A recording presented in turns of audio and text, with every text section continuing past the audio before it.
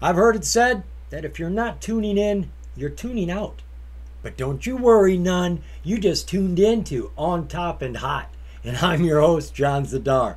This is Wednesday, it is July 12th. I'm giving you a personal invite. Come see me tomorrow, 4 o'clock Eastern Standard Time, right here on YouTube. I do a live streaming event every Thursday, 4 o'clock Eastern Standard Time, for our investors to tell me what stocks they're interested in. I'm sharing stocks with you all week. This gives you an opportunity to share with me. Me and my co-host will go over the information, look at the charts, give you our opinion on it. But I got to tell you, we're only there for an hour, which sounds like a long time, but you can't look at a lot of stocks in an hour. So what I'm saying is get there early. I put up a place setting for the video about 2:30 in the afternoon, so you can actually come find it and put your ticker in there early, before 4 o'clock. It'll be waiting for me when I get there, and it'll be first in the queue for us to look at. 4 o'clock Eastern Standard Time, Thursdays. So what do we do on this show? Well, we like to look for hot OTC and penny stocks. We're looking for stocks under $5, and it doesn't matter what market they're on. Now, when I say hot stocks, I'm not talking to stocks that got real big news or hot filings. I'm talking about stocks that have hot charts. That's where I primarily look first. I look through the charts. If I find a chart that has heat, what's heat? Well, you're looking for a breakout. The price is going through a strong SMA, or a lot of volume is coming in, or maybe you see a lot of big bounces. When you see a chart that's got heat, go see if you can find a reason for it to keep moving or start moving. That's when you go through the press releases and the filings. And that's what I do every day for you and me. And I got 3 stocks to share with you today. Well, I'm eager to get this going. First ticker is XERI. This is XERI Inc. Now, I'm liking her chart. It's a beautiful chart. It's one of those atypical breakout charts with the 200-day SMA coming down, and she is breaking through it right now with a lot of fervor. She's got some big news. She's making big deals. Now is the time to be looking at her. XERI finished today a little over 4 cents. I can see she's getting aftermarket activity. It just keeps going up. We are just now under 40% gains for the day. She is on the middle tier of the OTC. We like this. On the QB, you have to audit your financials. That means we're getting accountable numbers. We can actually see if the company's doing good or bad. Pinks, we get disclosures, no accounting. They're just numbers thrown at us. What do they mean? So being on the QB, that makes them more transparent, more trustworthy. They've also got that verified profile and transfer agent I am always harping to you about. These are important. There's a lot of validated information being represented by these green ticks. When you're trading stocks on the OTC market, you want as much validated information as you can get. So what does XERI do? Well, it's not for lack of words. I don't have a description here, but that's a little big. So let's get something shorter and sweeter.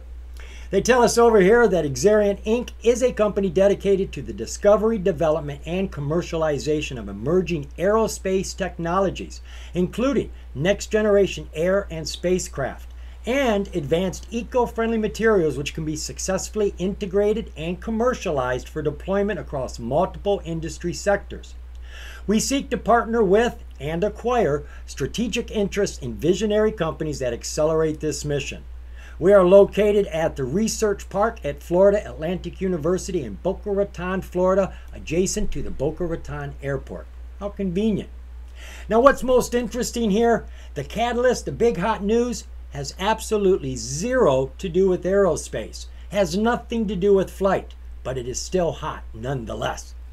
So what was the relative volume around the company today? We did have a little bit of a jump going from 705,000 to 1.3 million.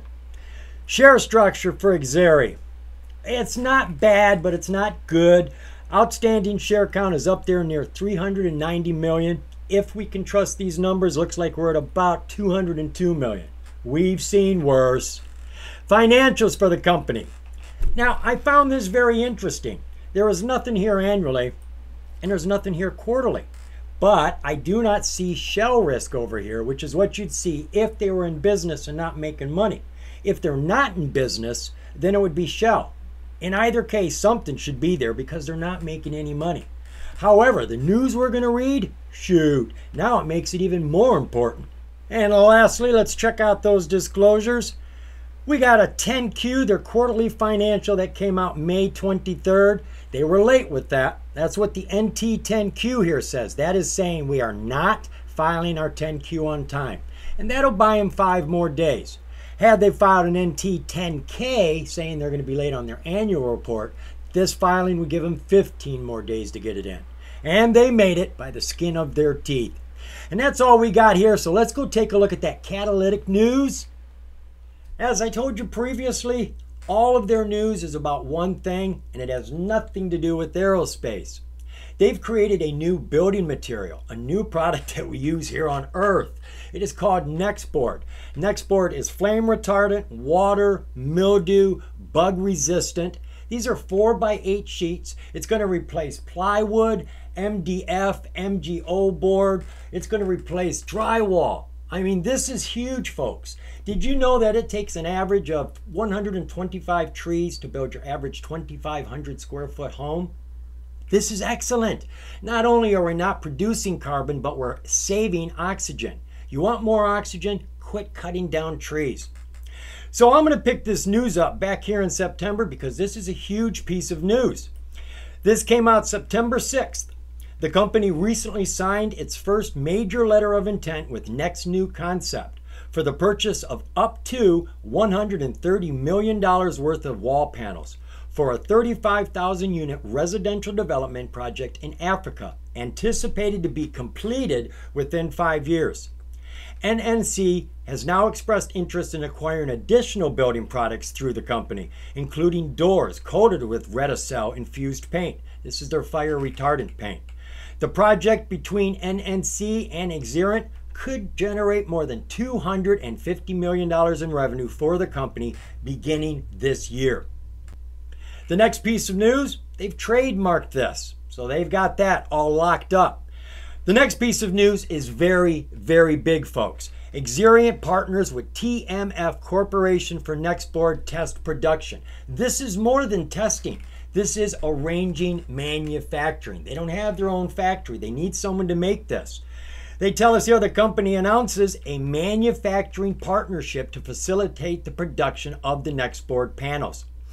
The company, the manufacturer, says, as an experienced manufacturer of FM-approved plastic products, we are thrilled to be supporting the company's new product development. The feedstock required for the production of Nextboard fits right into our wheelhouse, and we're proud to be associated with a product that could have such far-reaching impact on the global environment. And that last piece of news tells us that they figured out a way to manufacture it. Maybe they got the cart in front of the horse. But the bottom line is they've got a huge order that looks like it could be getting bigger. They've got a factory all set up, and they figured out how to do it. So this company is going to go from making very little money to making buku bucks. That should get the chart running. Let's go take a look at that chart. Digging into our charting, we're going to use Thinkorswim. It's a free trading platform you get from TD Ameritrade.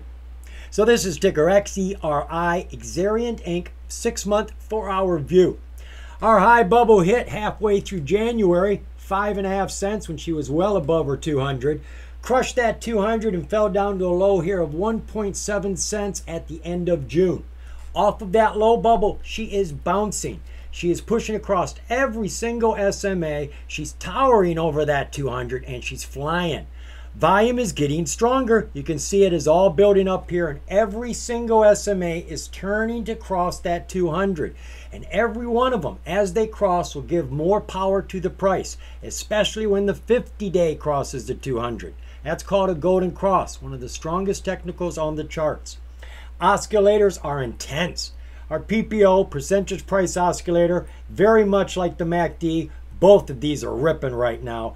RSI is clear up at 76. Everything looks juicy on the 4-hour chart. 20-day, 1-hour view. So we hit our low bubble here of 1.7. She jumped off of that, got up here on her 200, graduated up to her 20, actually skipping the 50 and then pushing off onto her 9, and she is climbing. Right now she is at a high of 4.1 cents. Oscillators, again, are incredible. Every single one of them is strong. All of them are pushing up. And our RSI is still on fire at 70.2. 5-day, 5-minute. It's a beautiful chart. What a beautiful chart. Low bubble in this corner, which is where you want to see it. We are at 2.4 cents. A few days later, we are double that at 4.1. She's just floating on her 50-day SMA here, climbing nice and easy. Uh-oh, there's our 200-day SMA coming into the picture. Now, I have this fear that when a new SMA comes onto the board, the price wants to pay homage to it. Wherever it is, high or low, the price wants to go to it. I see it a lot. Well, there was a stock the other day. It didn't happen. And it looks like it's not going to happen here. It should have come down sometime about now. So I think we've passed this problem up. Let's see, our oscillators are still looking sweet. We did have that drop right there, but she has gone right back to climbing. Everything looks really, really good for XERI. I would keep my eye on her. She's got everything in place now. The manufacturer, she's got a letter of intent for a lot of them, which could get even bigger. Not to mention, what are they doing in aerospace? We've seen pictures of their flight units. Are they selling them yet? Are they building them yet? I left you a lot of due diligence. Yes, I did. So XERI, just for the reasons I've pointed out, I think it's hot. But I think she's going to be even hotter when you learn more yourself.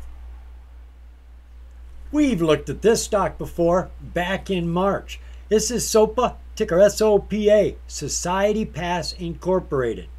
We looked at it when she had already broke out over the 200 and was running hard. The very next day, she fell, and she's been falling since. Sorry about that, you never know. But now she's under the 200 with that atypical chart again, and boy, the volume has come in, and she is on fire, looking really, really good. And she's had some humongous news come out. Again, now is the time to be considering SOPA. At least I believe so. SOPA finished today at 63.5 cents roughly, and almost 5% gains. This is a penny stock on the NASDAQ, so you're going to be able to trade this for free. And you can trade it pre-market, after-market as well. No, you don't need any special qualifications or permission. Just remember, when you place your order, it's not a day trade. You got to change that day to day plus extension or good till canceled plus extension. You got to get extension in there or your after-market, pre-market trade won't be seen. So what is this company all about? Well, they tell us over here that Society Pass was founded in 2018 as a data-driven loyalty, fintech, and e-commerce ecosystem in the fast-growing markets of Vietnam, Indonesia, Philippines, Singapore, and Thailand, which account for more than 80% of the SEA population, and with offices located in Angeles, Bangkok, Ho Chi Minh City, Jakarta, Manila, and Singapore. Society Pass Incorporated is an acquisition-focused holding company operating 6 interconnected verticals: loyalty, digital media, travel, telecom, lifestyle, and F&B, whatever that is, which is seamlessly connects millions of registered consumers and hundreds of thousands of registered merchants and brands across multiple product and service categories throughout the SEA. SOPA has amassed more than 3.3 million registered consumers and over 650,000 registered merchants and brands.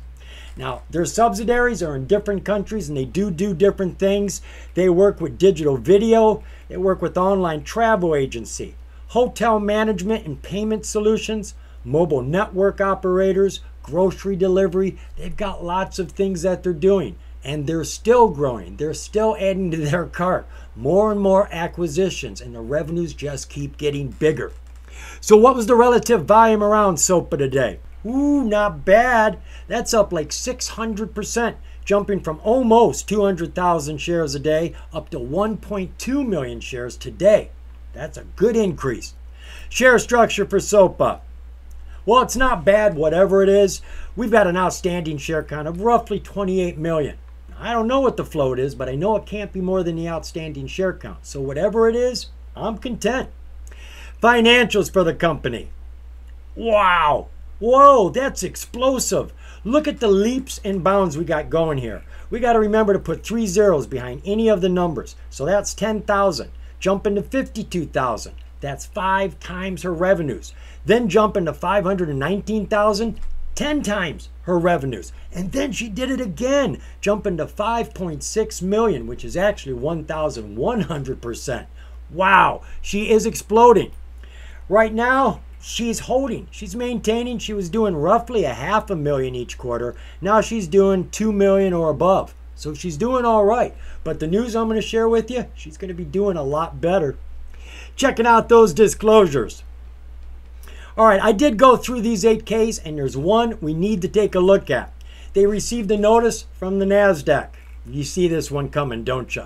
They have been underneath $1 for too long. How long is too long? Well, they said 30 days. 30 days. See, on the NASDAQ, the New York Stock Exchange, you can't go under $1 for too long, or they'll yank you off of the major exchange and throw you down to the OTC. But normally it's 6 months you got to be under $1. This one was only 30 days. It is what it is. And they've got till November 21st, 2023 to get it up over $1 for 10 consecutive days. They have to close over $1 for 10 consecutive days. Then they're out of hot water. Everything is kosher. And if they go back under $1, they just start it all over again. So that's everything we got over here. Let's go check out that news. Now, because this chart is so red hot, we really don't have to go searching for some big catalyst. Even a stale catalyst is probably going to move this chart. So what I'm looking for here is continued momentum. They've been doing a lot. They've got lots of subsidiaries. Each ones are doing stuff. And they've done more. Here recently, they've acquired 2 more companies. We got a news press in May and one in July.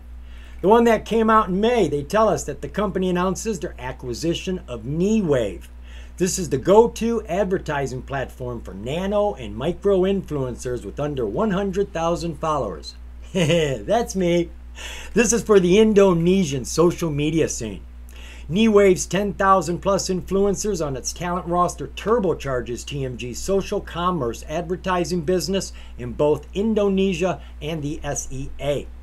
The other one came out July 7th. Next Gen Retail ventures out of Vietnam and enters into the Indonesian market for the first time and creates an online, offline retailer in the SCA. They are purchasing PT Nintendo Infocom. PT Nintendo Infocom acquisition will bring approximately $30 million of annual revenue to the company. Folks, that's huge. They're doing $5 million a year. This is 6 times that, not including their own $5 million. So what sort of business is this? Well, this is a retail store, as you can see right there, operating in Indonesia since 2010.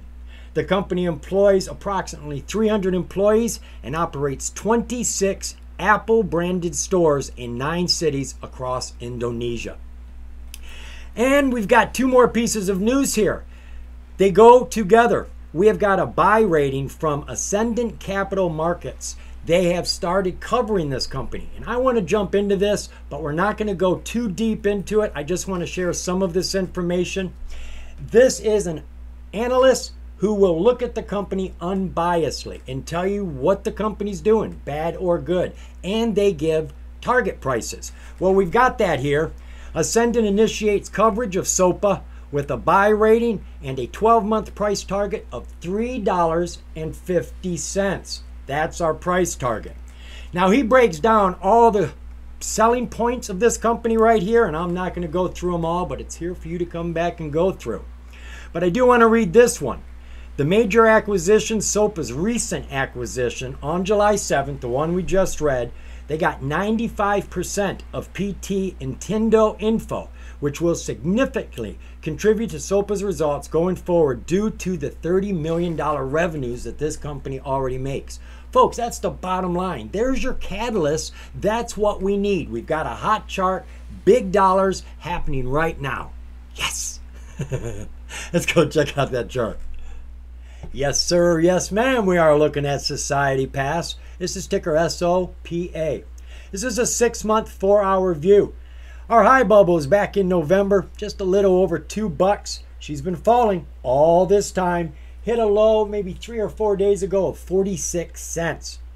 Now, we looked at it back here in March. She had broken through the 200. It was nice and level, looked good. She had a couple days of run, We looked at her, and then she fell the very next day. Pretty much back to where she started from. And she's been sitting in this zone for quite a while, months. And that is about 96, 97 cents. Now she's fallen down to that low, and she is bouncing off of that right now. All this volume is coming into the picture. She's crossed that 50-day SMA and then beelined it straight to the 200. Put an indication spike. Didn't have enough strength to get up on top, and it's too steep anyways. We need it flatter. But she's letting us know what she wants to do. She has fallen back, but she's right on top of the 9. Bounced on it once, bounced on it twice, looking like she wants to try again. Oscillators are very strong. PPO, MACD looking nice. They're having a little bit of pullback as you would expect, but a lot of strength still sitting there. And our RSI is up at 63. 20-day, 1-hour view. All right, we've got some indication spikes here. We've got one real big one right here. Still too steep to get on top, but she came back down. Now what I look for is a spike to break through the 200, and when it falls back, as I expect it to, it just comes back to normal. It doesn't lose any strength. That's why I call it an indicator. Then she came down here, hit this low. There's another indicator, and here it is. Once it got flat, she took off. She came out from underneath everything, crossed that 50, beelined it to the 200, and she took off. She has had a pullback today, but she's bouncing off of the 20-day SMA. Not way down here on the 50. Speaking of the 50, look, she just crossed the 200-day SMA. That's a golden cross. That's worth watching this stock tomorrow. We've also got the 200-day haul crossing the 200-day SMA. 200-day haul is like the 200-day SMA. You take 200 days of prices, average them together, and then give more credence to the current prices. And that's your 200-day haul. Oscillators, they're showing more pullback right now. Looks like she fell most of the day. She had a long climb here. She was getting far away from everything. She's just balancing off right now as far as I'm concerned. All of our technicals are a bit cool on the 1 hour. Looking at our 5-day, 5-minute. So she was under the 200, back here at 46 cents, broke through it, and she's been negotiating with it for a couple days. Won the negotiations and pounced off of that 200 up onto the 50. She keeps bouncing off of that 50. Now she's back to the 200. But notice she isn't coming underneath it. She doesn't look like she wants to crash. She's just repositioning herself for another run. I'm liking what she's doing. My only concern here is we've got all these SMAs, the 20, the 50, and the 200, pushing down towards the 200. That's not a good thing. That could make this go up underneath the 200, but hopefully, like a rubber ball, it'll come back to the surface and float up there before she takes off again. Technicals are a bit, well, they're recovering right now. I was going to say they were weak, but look, our PPO was just about ready to cross over to pink line. We just had a crossover on our MACD. RSI is very cool. But we're talking about a huge deal here, a lot of money, and the volume is picking up. You got to give the stock a chance to bounce every now and then. And that is a perfect bounce right there, folks. I'm liking what I'm seeing. Do some more due diligence, see if you like it. But I like SOPA. Last stock we're looking at comes from the OTC markets. This is UMEWF, ticker UMEWF. Now, honestly, I don't have a whole heck of a lot of information to share with you. There's not a lot here, but what I've got is hot. First off, her chart. It's been in an uptrend since May. Looks sweet. The problem is it doesn't trade as often as we would like to see, and there's not a lot of volume. Not yet. They just had big news come out May 30th. I know it sounds old, but it's not. It's about a huge deal they just made. But more importantly, they talk about the shareholder value that we're going to get from this deal, and they're talking about it in dollars and cents. That's what caught my attention, and that's why I'm sharing it with you now. So UMEWF, she finished today at 44 cents with almost 5% gains. She's on the pink tier, but she's only got one of those precious green ticks we're always talking about, the verified transfer agent, which is good. But where's the verified profile? We would like to see that. Surprisingly, she's got independent directors. Remember, you only need these if you're going to uplist. So, and she is a shell risk. Not good, right? She's in business, but she's not making any money. which makes the news we're going to look at even more important. So what does UMEWF do? Well, I'm going to bypass this description for one that's easier to read. We are an integrated edible oil company. We are building a vertically integrated midstream refining and value-added downstream business that makes us an integral supplier of food, feed, oleochemicals, and renewable fuel needs across a variety of industries. So what was the relative volume around the company without any fresh catalysts? Well, it is a big jump. That's like 11 times their normal volume, going from 860 shares, that's under the radar, to 10,000 shares. That nice even number tells me that was probably one purchase today. But I think that's just the start of something big. Looking at the share structure for the company, we've got about 112 million outstanding. Looks like the insiders could be owning about 78 million of those, which would leave about 34 million in the float, and I can live with that. Financials for the company are zip. They don't have anything annually, they don't have anything quarterly, which is why this news is hot. And disclosures.